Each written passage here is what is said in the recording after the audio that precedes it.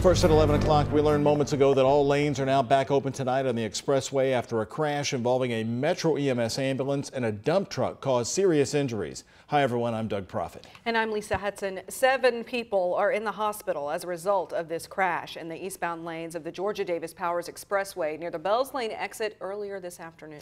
Here's what we know tonight. 6 vehicles were all involved, including a Metro Louisville EMS ambulance, which was taking a patient to Audubon Hospital.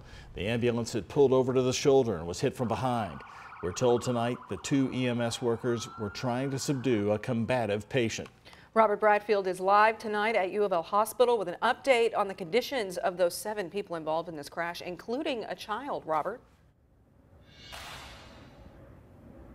Well, those 2 EMTs will be staying the night here at the hospital. One is in serious condition. The other is in stable condition. Both are awake and talking, so some good news there tonight. However, Metro Safe has not provided an update to us on the other 5 people who were injured, including the patient in the back of that ambulance and the child who was taken to Norton Children's Hospital. But I spoke with a witness earlier tonight, and he says he's surprised the injuries were not worse.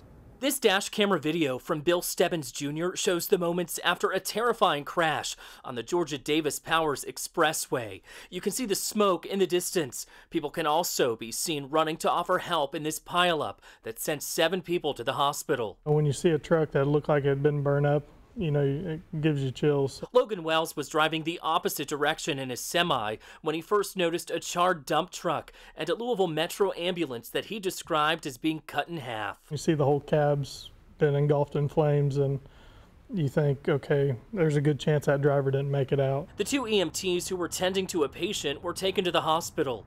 Metro Safe says that ambulance was stopped in the shoulder when it was hit from behind by the dump truck. One of our ambulances was transporting a patient to Audubon Hospital.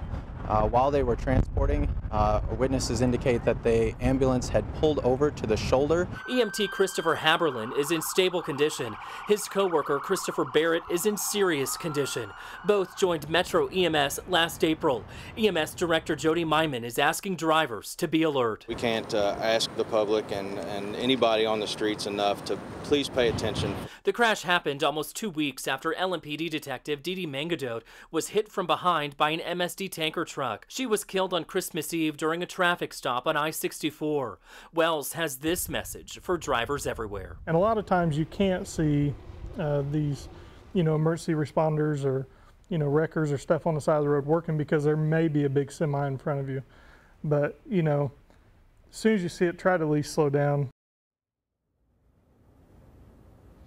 Now, I did ask an LMPD spokesperson if charges have been filed in this case, and he told me tonight, to his knowledge, no charges have been filed. Metro Safe also telling me earlier tonight they have not spoken to LMPD about this crash investigation, but we should have clear answers tomorrow. Live outside U of L Hospital,